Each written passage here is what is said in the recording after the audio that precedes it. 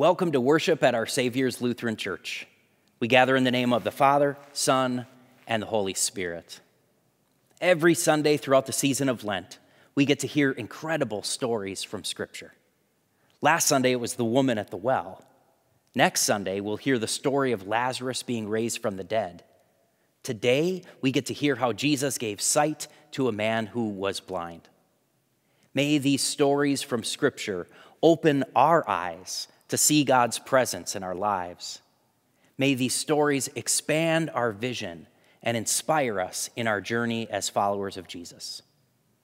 Speaking of journeys, you might be wondering why I have luggage with me today, because I'm going to take y'all on a journey. Right after we sing our opening hymn, I'm going to hop in my car and take you on a field trip to church camp. Church camp is one of those places where, for many of us, our eyes of faith get opened wide. So let's sing together, Be Thou My Vision, and then I'll see you at church camp.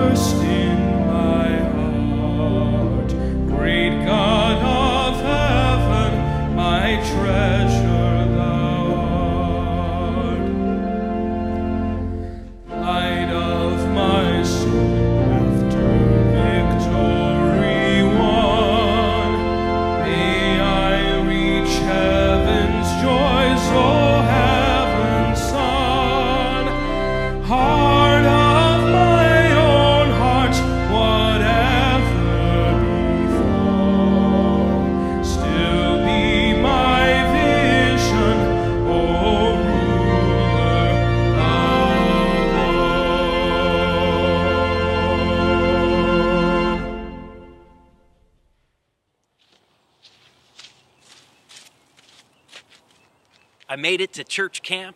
Here I am at Lutherdale. Unfortunately, it's a pretty gray day today, so the majority of our worship service will take place inside. But in between rainstorms, I thought, wouldn't it be great if we could hear our gospel from the great outdoors? The Holy Gospel according to John, the 9th chapter. Glory to you, O Lord. As Jesus walked along, he saw a man blind from birth. His disciples asked him, "Rabbi, who sinned, this man or his parents, that he was born blind?" Jesus answered, "Neither this man or his parents sinned. He was born blind so that God's works might be revealed in him. We must work the works of him who sent me while it is day. Night is coming when no one can work. As long as I am in the world, I am the light of the world." When he had said this, He spat on the ground and made mud with the saliva and spread the mud on the man's eyes, saying to him, "Go wash in the pool of Siloam," which means sent. Then he went and he washed, and he came back able to see. The neighbors and those who had seen him before as a beggar began to ask, "Is this not the man who used to sit and beg?" Some were saying, "It is he." Others were saying, "No, it's someone who looks like him." But he kept saying, "I am the man." And they kept asking him, "Then how were your eyes opened?" He answered, "The man called Jesus made mud, spread it on my eyes, and said to me, 'Go to Siloam and wash.' Then I went and washed, and I received my sight." They said to him, "Where is he? Where is Jesus?" And he said, "I do not know." They brought to the Pharisees the man who had formerly been blind. Now it was a Sabbath day when Jesus made the mud and opened his eyes. The Pharisees also began to ask him how he had received his sight. And he said, "He put mud on my eyes, then I washed, and now I see." Some of the Pharisees said, "This man is not from God, for he does not observe the Sabbath." But others said, "How can a man who is a sinner perform such signs?" And they were divided. So they said again to the blind man, "What do you say about him? It was your eyes that were opened." And he said, "He is a prophet." Then they reviled him, saying, "You are his disciple, but we are disciples of Moses." And they drove him out. Jesus heard that they had driven him out, and when he found him, Jesus asked, "Do you believe in the Son of Man?" And he answered, "Who is he, sir? Tell me, so that I may believe in him." Jesus said to him, "You have seen him, and the one who is speaking with you is he." And the man said, "Lord, I believe." And he worshipped him. The Gospel of the Lord. Praise to you, O Christ. Welcome to Lutherdale. We are glad you are joining us here this weekend. I'm Pastor Tracy Polzin. I am the executive director here, and we are thankful not only that you are joining us here this weekend and to be in person with some of you on Sunday, but also for your partnership in ministry. Lutherdale partners with congregations from the Greater Milwaukee Synod, the Metro Chicago Synod, the Northern Illinois Synod, and the South Central Synod of Wisconsin. And all of these partners together help the mission of Lutherdale come to life. And so we thank you for that partnership, and we're glad to be with you and hope that someday you will join us here at camp as well. We have programs for people of all ages and stages of life. Now, you may or may not know that your pastor Pete and I have lived in the same home. When I served as director at Fortune Lake, I lived in the house that he grew up in and then returned to as program director.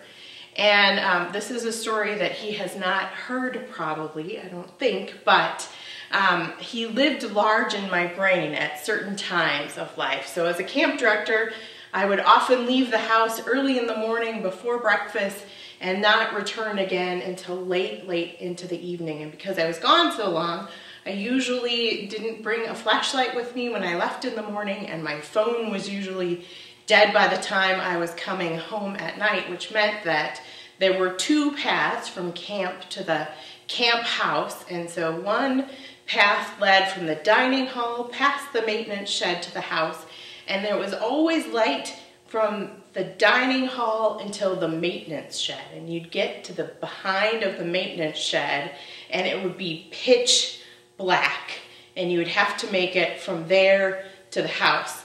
And I could usually do that without a problem, but there's another path that left from camp that went from the house. If you were leaving from the house, you went along the side of the garage, along the fence of the backyard, and then down this trail where it met up with another trail that led to the back of the arts and crafts building into the main part of camp. And sometimes I would try to come home that route, and you would get from the main trail and have to find the spot that it broke off to the house, and Usually I could get there, but I would get about 4 steps off the path and would be absolutely terrified that I was moving in the wrong direction. Now, I don't know if this story is true or if it was some summer staff messing with me, but somebody told me that one of the summers that Pete was living there as a program director, he got terribly lost trying to get back to the house. And so I would be on this trail looking for any sign of light, trying to feel with my feet where the path was versus the woods were. And the thought would come into my brain, okay, but Pete grew up in this house and he got really lost in the woods. I am really going to get lost in these woods. And I remember one summer being just stuck in the place where I couldn't move, and all I remember is that earlier that summer we'd heard both the wolves and the coyotes and even a bobcat, and thinking something is going to jump out of me, something is going to eat me. Everyone in my family is already asleep, and so it won't even be until morning that somebody notices that I am gone, and being absolutely frozen in fear and thinking, Pete got lost. Surely I am going to get lost.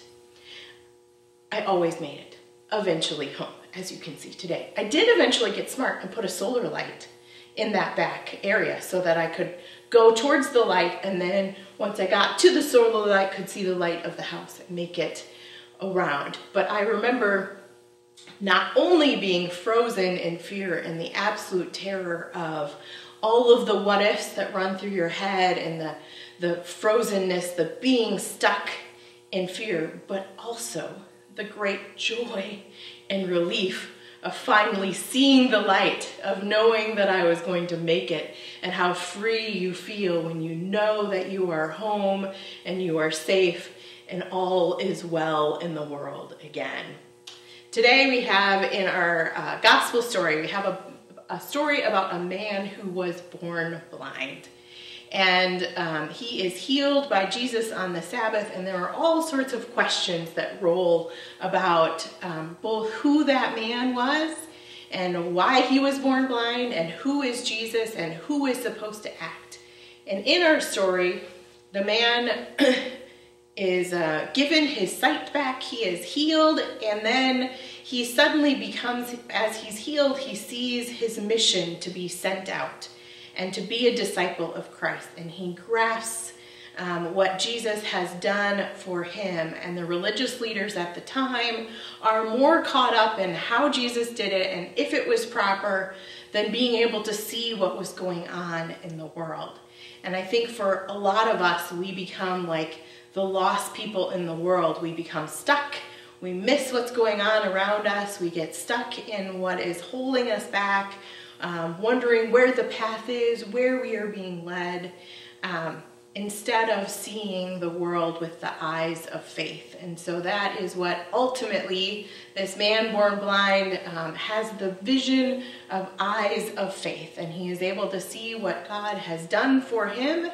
And as he does, he's able to see what God can do in the world. He is healed in this kind of gross way, where Jesus takes some spit and some mud and rubs it on his eyes and then tells him to go wash in the waters of Siloam. And we are all washed in the waters of baptism. And as we are washed in those waters of baptism, our vision is a vision of faith to allow us to see who is missing, who is not included, who is part of God's mission in the world that we need to include, that we need to share the grace and mercy that God has given us with them.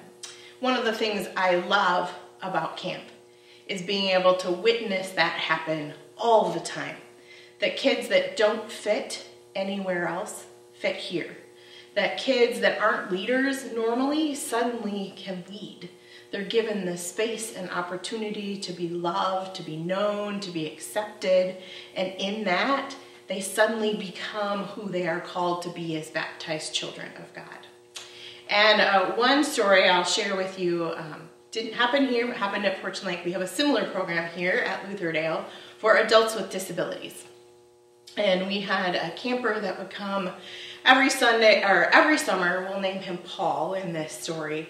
But this man loved the talent show. And he would carry with him a notebook. And he would have that notebook with him all year round at home. And he would count down in that notebook and be able to tell you on any day of the year how many days it was until the next talent show. And when he would get to camp, he would start counting down the hours. And of the day of the talent show, he would count down the minutes. And then as we were getting closer, he would count down the seconds. He loved the talent show. And it wasn't because it was the world's greatest talent show. It was because it was the one time of year that he was seen for who he was, and that he was seen as a person of value, and that his friends were seen as people of value.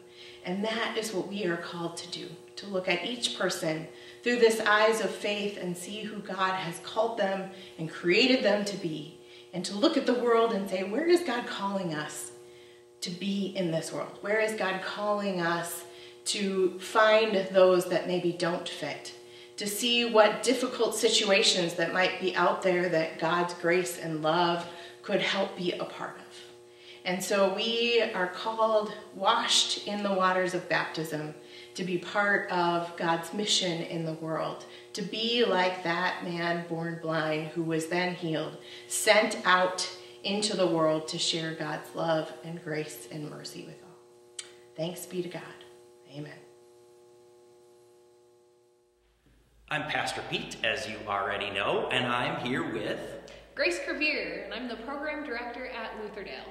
Just like Pastor Tracy and I have known each other for a long time, Grace and I have also known each other for a long time because of our connection through church camp. And we're going to sing a song called Hymn for Church Camp. It's one of our favorite songs, and we invite you to sing along.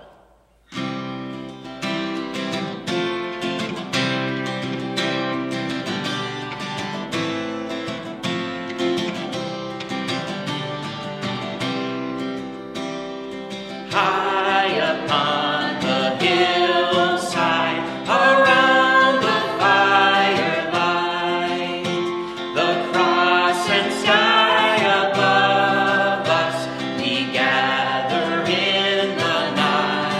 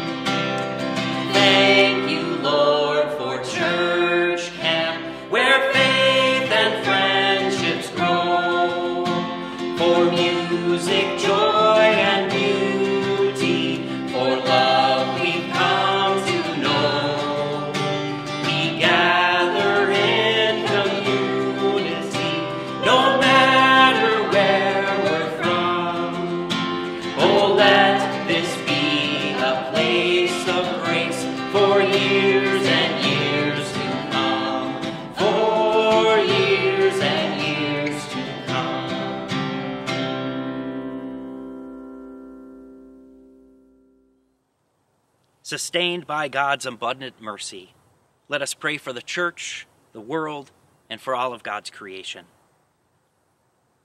Eternal God, as the blind man had his sight restored, you open our eyes to see the world around us. Guide us to see ways that we can open our hearts and minds to assist those in need, those who are suffering, and those who cry out for justice.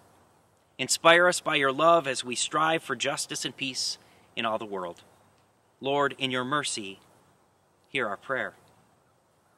Creator God, by your word you have made all things. Teach us to perceive the beauty of your creation. From the snow under my feet to the lake behind me, from the grandest mountain range to the smallest springtime bud. We give you thanks for your creation that is revealed in church camps. Camps like Lutherdale, LOMC, Fortune Lake, and all other places. Continue to bless the ministries of camp directors, camp staff, camp counselors, and volunteers as they pass on your love to people of all generations. Lord, in your mercy, hear our prayer. Powerful God, you anoint kings and establish rulers. Guide the work of heads of state and all elected officials. Help our leaders to see the beauty of diversity so that we can grow and learn from each other's differences. Encourage them to lead with justice and to remove the barriers that impede the well-being of all. Lord, in your mercy, hear our prayer. Shepherding God, you lead us beside still waters and you restore our souls.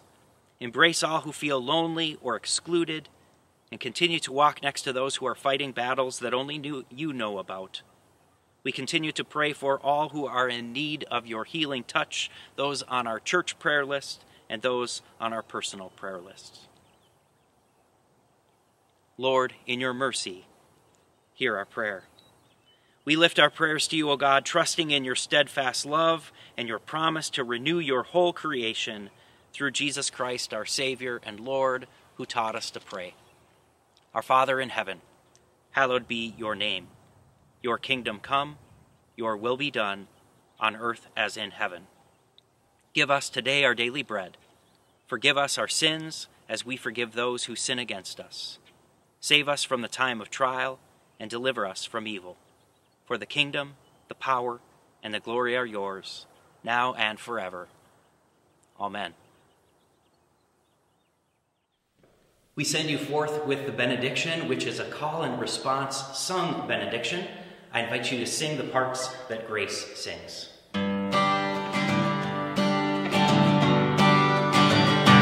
In the name of the Father, In the name of the Father, in the name of the Son, in the name of the Son, in the name of the Spirit, in the name of the Spirit, the three in one, the three in one. May the Lord bless and keep you. May the Lord bless and keep you. Lift God's countenance upon you. Lift God's countenance upon you. God's blessings go with you. God's blessings go with you. And give you peace. And give you peace. Go in peace. I'll see you back at church. Duncan, send us forth with open the eyes of my heart.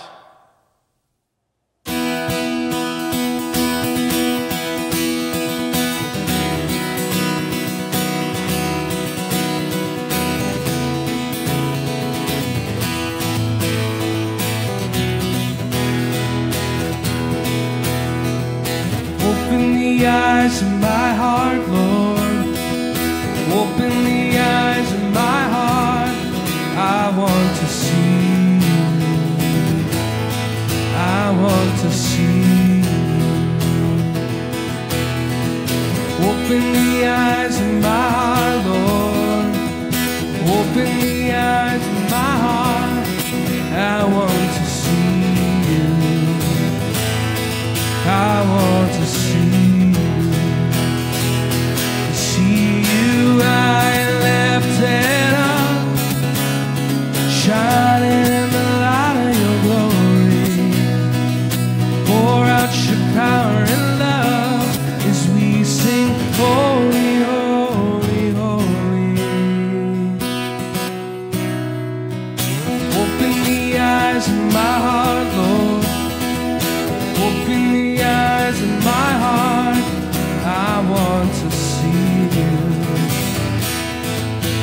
want to see you. Open the eyes of my heart, Lord. Open the eyes of my heart. I want to see you. I want to see you.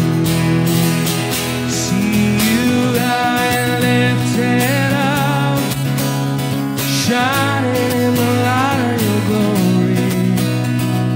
Pour out your power